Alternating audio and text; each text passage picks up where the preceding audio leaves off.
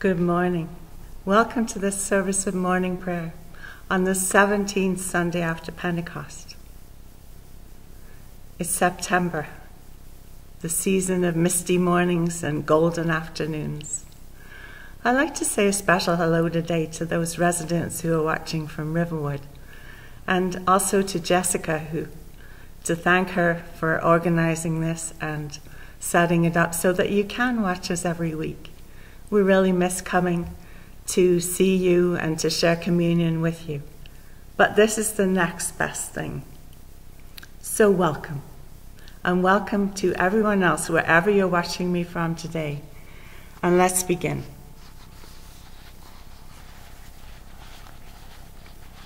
My sheep hear my voice, says the Lord.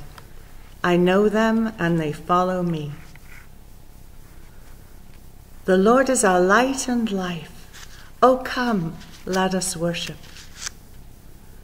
May Christ, the only true light, banish all darkness from our hearts and minds. O Lord, open our lips, and our mouths shall proclaim your praise.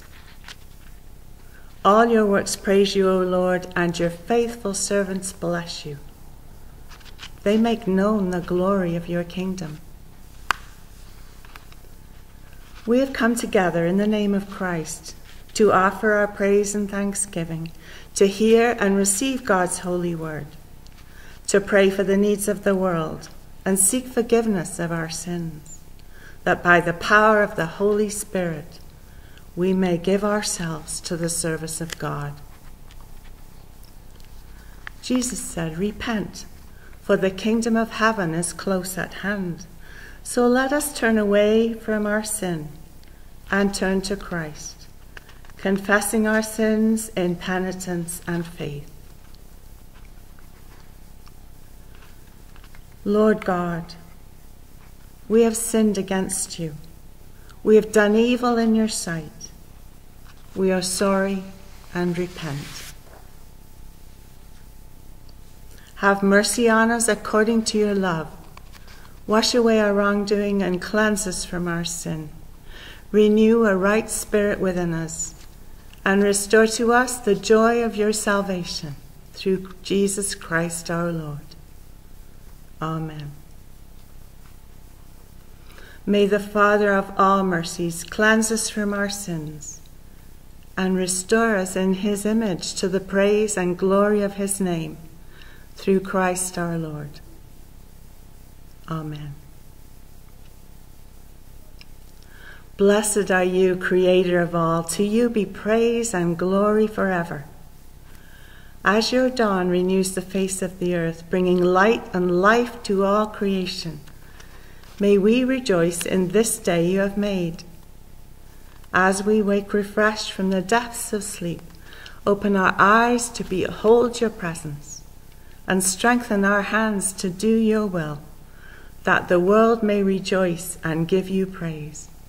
Blessed be God, Father, Son, and Holy Spirit. Blessed be God forever. The night is past, and the day lies open before us. Let us pray with one heart and mind. And as we rejoice in the gift of this new day, so may the light of your presence, O God, set our hearts on fire with love for you, now and forever. Amen. The first reading is from Paul's letter to the Philippians, chapter 2. Is there any encouragement from belonging to Christ? Any comfort from his love? Any fellowship together in the Spirit? Are your hearts tender and compassionate? Then make me truly happy by agreeing wholeheartedly with each other, loving one another, and working together with one mind and purpose. Don't be selfish. Don't try to impress others.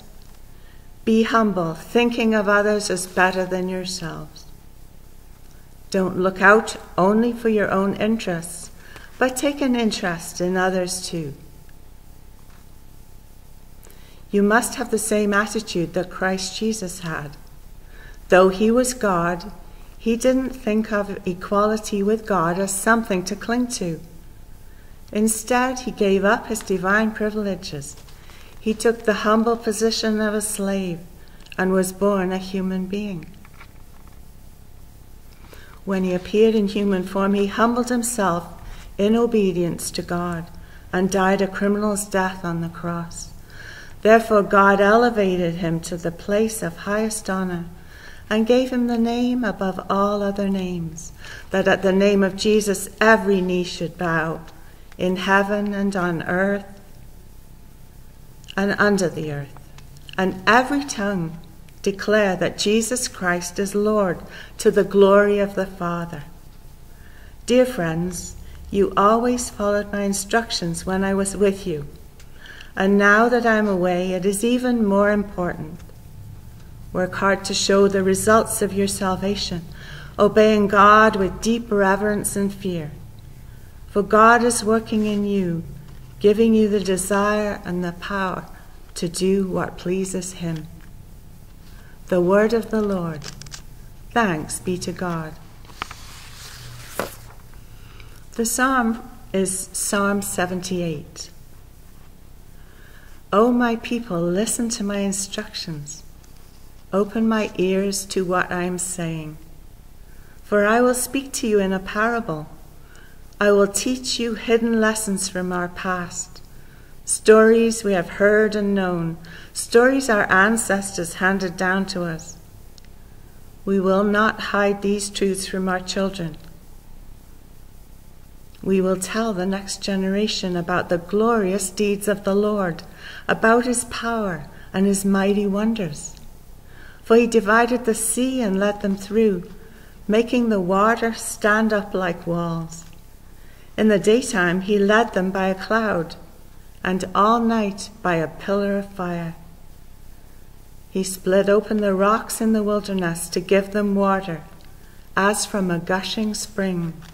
He made streams pour from the rock, making the waters flow down like a river. Glory be to the Father, and to the Son, and to the Holy Spirit, as it was in the beginning, is now, and shall be forever. Amen. The Holy Gospel according to Matthew. When Jesus returned to the temple and began teaching, the leading priests and elders came up to him. They demanded, "By what authority are you doing all these things? Who gave you the right?" "I'll tell you by what authority I do these things, if you answer one question," Jesus replied.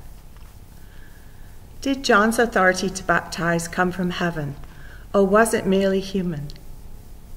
They talked it over among themselves.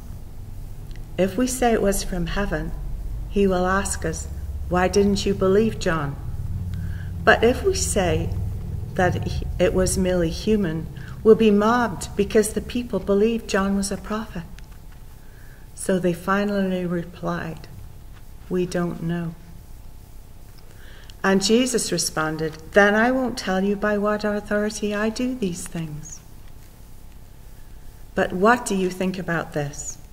A man with 2 sons told the older boy, "Son, go out and work in the vineyard today." The son answered, "No, I won't go." But later he changed his mind and went anyway. Then the father told the other son, "You go." And he said, "Yes, sir, I will." But he didn't go. Which of the 2 obeyed the father? They replied, "The first." Then Jesus explained his meaning. "I tell you the truth. Corrupt tax collectors and prostitutes will get into the kingdom of God before you do. For John the Baptist came and showed you the right way to live, but you didn't believe him, while the tax collectors and prostitutes did. And even when you saw this happening, you refused to believe him and repent of your sins." The Gospel of Christ. Praise to you, Lord Jesus Christ. May the words of my mouth and the meditations of our hearts be pleasing to you, O Lord, my rock and my redeemer. The leading priests and Jewish elders approached Jesus and interrupted him and asked, "By what power do you do these things, and who granted you the authority to teach here?" Verse 23 from Matthew 21. Jesus didn't answer immediately, but counteracted with another question. Why do you think he did that? People often do it when they don't want to answer a question, don't they? And that is true here. But Jesus wasn't just stalling for the sake of stalling. He was listening to his Father God and working on his timing. We've seen examples of this over and over again as we have followed his ministry. When he said to the leper, "Don't tell anyone I've healed you."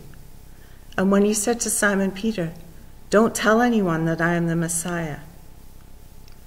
It wasn't the right time to profess that he was the Son of God and to acknowledge where he got his authority. The time was getting close, though. Jesus had made his triumphal entry into Jerusalem, riding in peace on the donkey. He'd overturned the tables of the money changers in the temple and told them that it was to be a house of prayer. The priests and elders have been trying to trap Jesus with many questions along his journey. They were envious of Jesus' power and authority when he preached, and of the way the crowds followed him. So in this account they asked the question, "Who granted you authority?" The question that Jesus countered with was about John the Baptist. What do you think of him? Was he a man of God, and who gave him authority, he asked them. They'd seen John baptizing in the River Jordan. In fact, they'd accused him of being demon-possessed because of the way he lived in the wilderness and dressed in sackcloth. That had caused a big pushback from the people, and here the Jewish leaders were again surrounded by fans of both John and Jesus. So after conferring with themselves, they answered that they didn't know whether John was a man of God or not.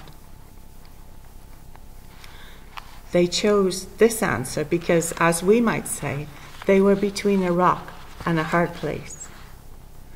They were acting out of fear of the crowd's reaction. They didn't want to incite a riot among those who believed John received his authority from God. They were waiting for the right time to overturn Jesus and his leadership. But they were not waiting on God's timing like Jesus was. They were waiting for a time when the crowd was not full of supporters of Jesus and John, because then they would be assured of a victory. Jesus, of course, knew they were avoiding the truth, and this caused him to tell the parable about the two sons, whose father asked them to go and work in the vineyard. One son said he would go and do the work, but didn't. And the other one said he would go. He wouldn't go, but then he had second thoughts and went and completed the job. Neither of these sons were perfect. Neither acted respectfully towards the father, but one was eventually obedient. The sons in this parable represented two groups, the Jewish leaders and the prostitutes and sinners. The leaders said they would obey God, but they didn't. And the prostitutes and sinners were living their own way, but believed and turned to God in the end. The Jewish leaders would have recognized themselves in this parable as the first son who promised to go to work in the vineyard but didn't. We've all met people like these two sons, haven't we? Those who loudly promise to do everything and then don't follow through, and the work isn't done. And then there are those who quietly do the work without promising. One day you find the work all done beautifully, and we are very thankful. Though neither one is perfect, at the end of the story, it's the obedience that pleases God. Let's come back to authority for a moment. Have you ever been asked, on whose authority are you doing this? 11 years ago, I felt that people might be asking that of me, and I was certainly asking it of myself. It was when I was first invited out of the comfortable pew that I'd been sitting in for almost 40 years to become a lay reader and to preach. Believe me, it wasn't anything that I'd considered or planned. And this was long before there was any thought of me becoming a deacon. Around this time, I'd also been invited by friends to attend a healing service at the Pentecostal church. And as I went forward for prayer, the pastor received a vision and words of knowledge for me that I would serve God in ministry. That was encouraging, but I still wondered. As I've continued on my spiritual journey, I've learned that we've all been given authority from God to do the work He has planned specifically for each one of us. But we have to claim it and step forward in obedience to do it. Here's a verse in Matthew 28, verse 18, where we see this. Jesus said, "All authority is given to me. Therefore go and make disciples of all nations." Here Jesus is claiming his power from God and passing it to his disciples to go and make other disciples. They were to be witnesses, to heal, to teach, to preach, and to make known God's love and compassion. And so, here we have it, our authority from Jesus to go into action. Not just promise to do something and then turn and go off in another direction, like the son in the parable. God wants us, those he loves and has chosen, to be obedient to him, to follow through, to do the work he's planned for each one of us, to love, to pray, to be compassionate, to shine God's light into the darkness of people's troubles. And we are to do it in his power and authority. And in fact, that is the only way we can do it. In the words of the doxology, God's power working in us can do infinitely more than we can ask or imagine. Amen. Now, let's confess our faith in the words of the Apostles' Creed. I believe in God, the Father Almighty, creator of heaven and earth. I believe in Jesus Christ, his only Son, our Lord. He was conceived by the power of the Holy Spirit and born of the Virgin Mary. He suffered under Pontius Pilate, was crucified, died, and was buried. He descended to the dead. On the third day he rose again. He ascended into heaven and is seated at the right hand of the Father. He will come again to judge the living and the dead. I believe in the Holy Spirit, the Holy Catholic Church, the communion of saints, the forgiveness of sins, the resurrection of the body, and the life everlasting. Amen. We now come to our prayer time, so I invite you to take a moment of quiet and just experience God's presence around you as we pray.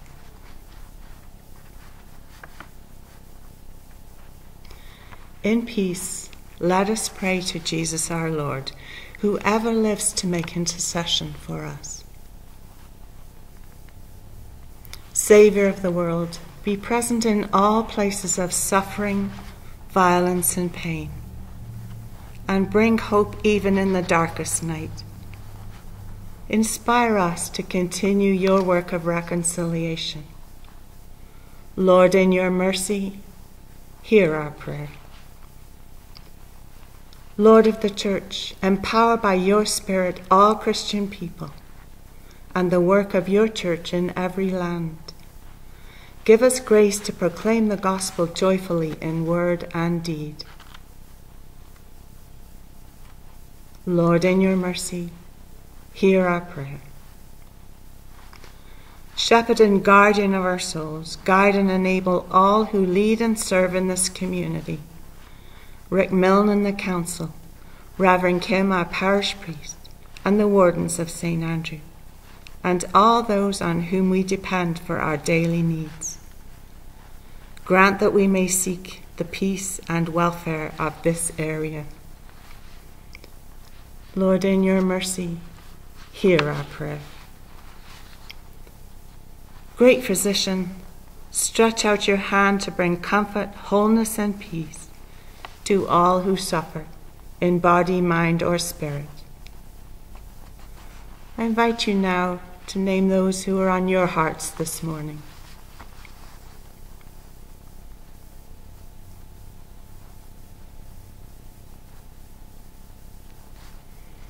We remember those who are lonely in hospital, in care homes, and in their own homes. Fill us with compassion that we may be channels of your healing love. Lord, in your mercy, hear our prayer. Conqueror of death, remember for good those whom we love but see no longer. Help us to live this day in the sure and certain hope of your eternal victory. Let us commend ourselves and all for whom we pray to the mercy and protection of God. Grant, O merciful God, that your church, being gathered by your Holy Spirit into one, may show forth your power among all peoples to the glory of your name, through Jesus Christ our Lord, who lives and reigns with you and the Holy Spirit, one God, now and forever. Gathering our prayers and praises into one, let us pray as our Saviour has taught us. Our Father, who art in heaven, hallowed be thy name. Thy kingdom come, thy will be done, on earth as it is in heaven. Give us this day our daily bread, and forgive us our trespasses, as we forgive those who trespass against us. And lead us not into temptation. Deliver us from evil. For thine is the kingdom, the power, and the glory, forever and ever. Amen.